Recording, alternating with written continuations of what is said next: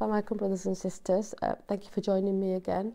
Today I want to talk about a sensitive topic. It might not be one that everyone agrees with me on, but I think it's important that I address it because it is probably a little bit controversial and it's something that I think has become the norm. But just because something's the norm doesn't mean that there isn't, it's always right. I want to talk about these marriage sites. Okay, and I know that lots of young people and older people are using them. Places like Muzmatch, Single Muslim, Pure Matrimony.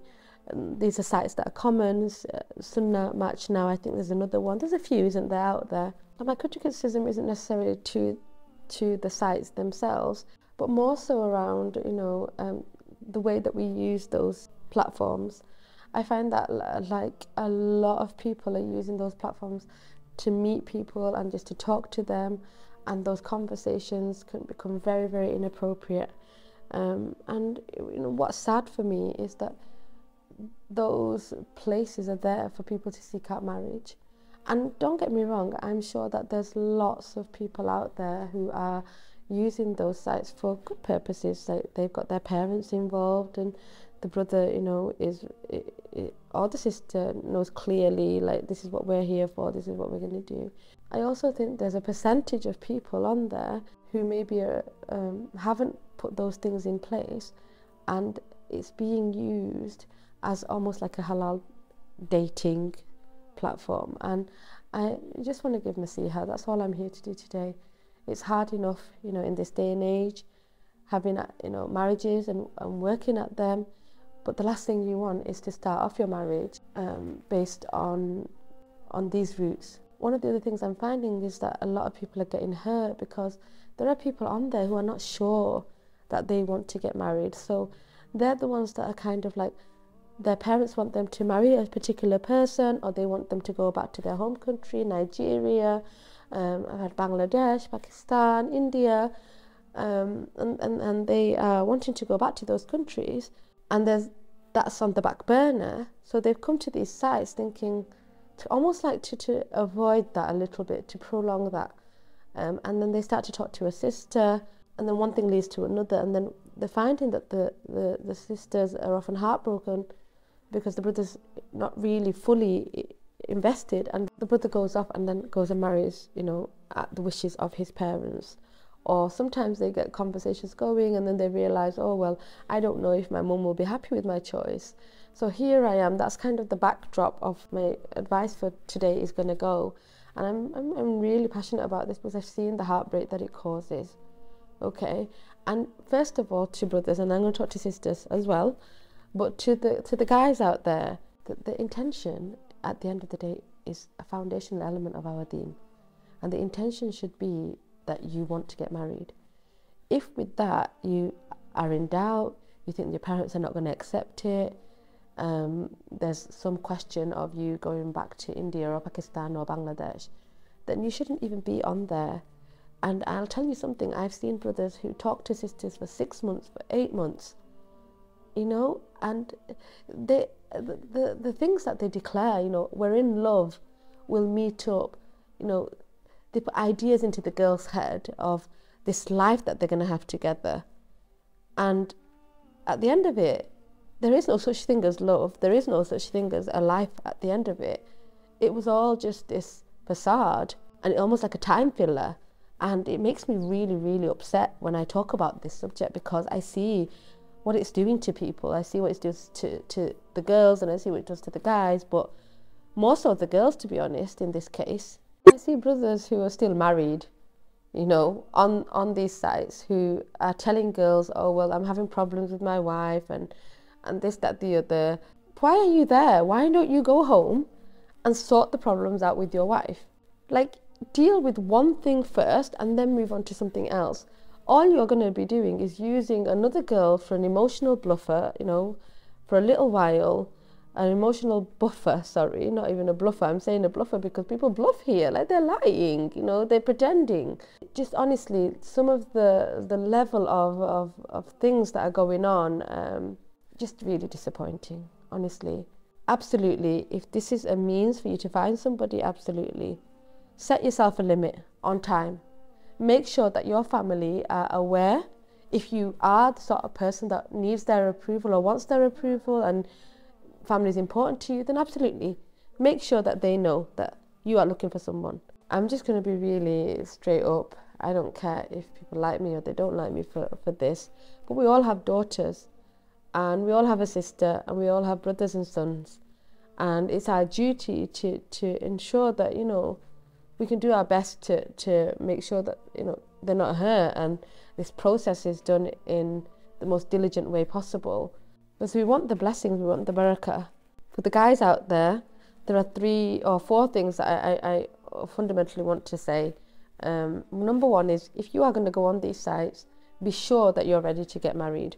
I see people like take 2 years, 3 years, I can't tell my parents yet, or it's going to be another 6 months. I mean, what's that about? If you have work to do, where you need to like kind of get over insecurities, sometimes you have past relationships, sometimes things have happened where other, you know, marriages are broken off, things happen in your family.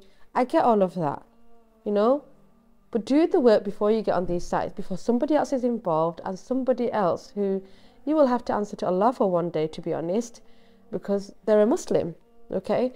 Do your work, be on there when you are ready.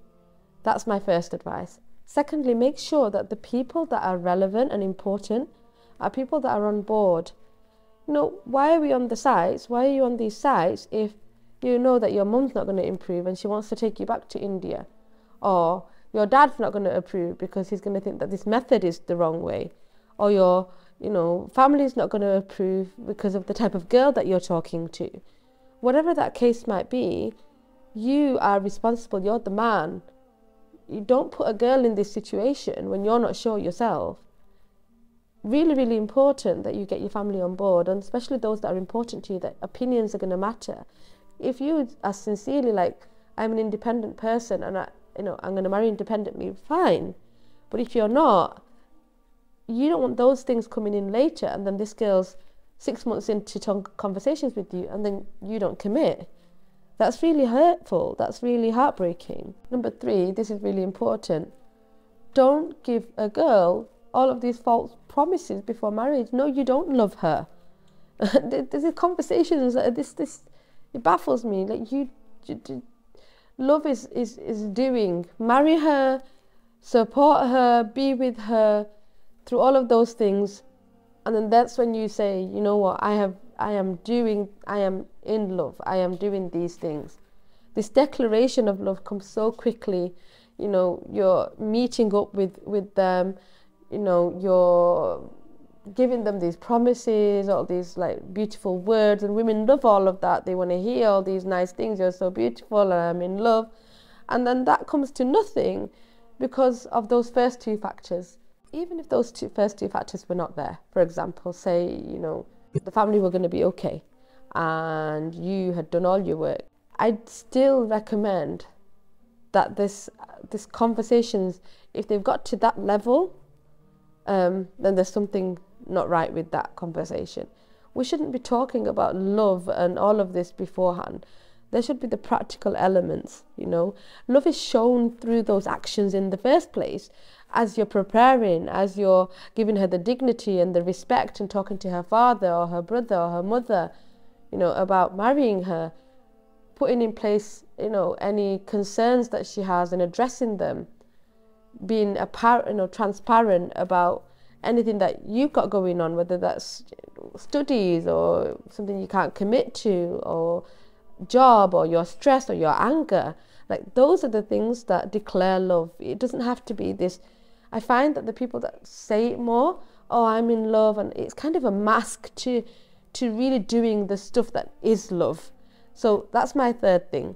Please, please, please refrain from going into emotions, and that covers up the real reason. And a girl should not be afraid to ask you about commitment. To the sisters, okay, I'm coming to the sisters now, to girls, honestly, if you are going on these sites, you can be vulnerable, okay? Especially, like I said to the guys, if you haven't done your work, if you're feeling like, you know, a few rejections have happened, or you're getting a little bit older, whatever that means, you know, or you feel like your parents are going to choose someone that you don't want, so you want somebody of your own choice, or you're anxious because your relationship with your father or your brother wasn't the best. It could be anything. The point being is that when you go on these sites, you are vulnerable, okay, because there are so many guys out there, and the main purpose of that site is for that matching. So it's like ripe for that. Does that make sense? It's not like you can go to college or somewhere and they're not, you can ignore them. You're actually going on there saying, I'm available, right? So what is that availability? That's what I want to talk to you about today. First of all, go on there when you are certain that you are ready for marriage. Okay, that's number one. Be certain. And especially for girls, that family is involved. Your mother, your father, your brother, a cousin. Don't do it alone. Make sure there are people who you trust, who are going to be with your side, who the person you're marrying knows that those people are there. Good people that you're safe with, they will never question you on that, because they will understand that you are being taken care of, and they understand that transfer of responsibility. If you're meeting a guy who doesn't want to speak to your brother, who says, I'm not going to speak to my mum till later, who says, I'm not going to speak to your parents till I've got to know you 6 months, those are red flags. Those are like, why? Why do you need 6 months to talk about what? The foundational things of usually people who take longer are often more indecisive, and they're more indecisive because they have self-doubt. Yeah, they're not sure. So they're thinking, if I give it more time, but all that does is it gives more time for those insecurities to come through, and it tends to attract people who see those insecurities. People who are secure, people who know, don't need that long, okay? Because they trust Allah. They say, look, I'm going to do my due diligence. I find them attractive. The family values and things align, and I've done other videos talking about what to look for. Go to those videos, watch them. I don't want to cover that here, but essentially what I'm saying is, by the time you've come on this, you should be ready. Make sure people you love, who care about you, who know you, who you trust, are on there, and the guy from day one knows that those people are there with you, okay? That you will be talking to these people about these conversations. Make sure your boundaries are in. Be very clear about your timeline, be very clear why you're there, be very clear about what things you're looking for, and once you find those things, don't allow yourself to fall for sweet words, because that's going to be really important. Guys, guys can woo you. They can say all the soft words and all the nice things that you want to hear, but those things are not the things that sustain long-term relationships. Actions do. Actions do. If you find, this person you can't ask direct questions to, if you ask something, they get angry or they get upset, then you know that these are red flags. You're like, well, we're here to have this conversation. You don't have to be masculine about it. You don't have to be, horribly firm. You can be gentle about it and still say, look, these are the things I'm looking for. But please, sisters, protect yourselves. As I'm seeing it too often. I'm seeing too many people get broken. For both guys and girls, look at the other videos that I've done around what to look for. Yeah, because at the end of the day, the only person you lie to is yourself. And each time you have a negative experience, the harder it is for you to then go on to the next. Like, you don't trust as much, which is natural, but you're just not going to. So you don't want to keep going and keep making like, oh, this person and this person and this person. You want to be able to find someone and then work on that marriage, yeah, rather than it before, and it really ruin your mind and ruin your heart. And I say this sincerely. Jazakallahu khairan for watching. I pray that you stay safe on these sites, that you clear your intentions for both boys and girls, and that Allah blesses you with righteous spouses. And to be blessed with righteous spouses, be righteous, like just attempt to at least be good with Allah for yourself, okay? That way Allah's protection will be with you. Jazakallahu khairan for watching. Inshallah, I will see you in the next video. Assalamu alaikum.